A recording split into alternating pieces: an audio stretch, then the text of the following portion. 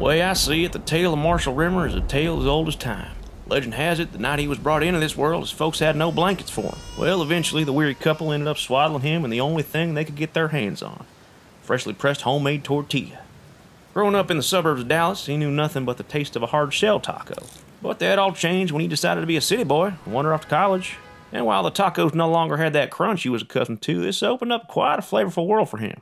He began to appreciate the cebolla, cilantro, lime assortment of tacos. And you know, while those other taco goers would spend their weekends at the beach, well, he spent his writing up reviews online so that one day the world could discover tacos on a day other than Tuesday. There are 7 days in a week, my friend.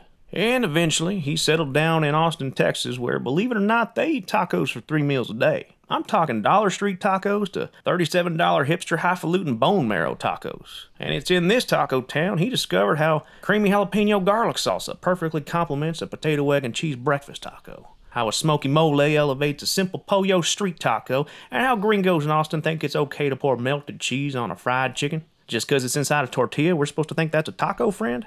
Maybe. It sure tastes good, though. That's for damn sure. He's even got an eye on those newfangled birria tacos, if he could ever figure out how to pronounce it. Birria. Birria. Rolls off the tongue. You know, he just calls it Mexican French dip. No difference to him. And I'd say this rambling life of exploration, you know, it's led this cowboy philosopher to ask the hard questions. Like, what is a taco anyway? I mean, is a hot dog just an American taco? If you switch out the bun for a tortilla, is that, I guess that makes it a sausage wrap, but is a sausage wrap a taco? Can you put mustard on a taco? I don't know the answer to these questions. See, these are the type of existential questions that keeps this boy up at night. And tell you what, he won't rest till all those questions are answered.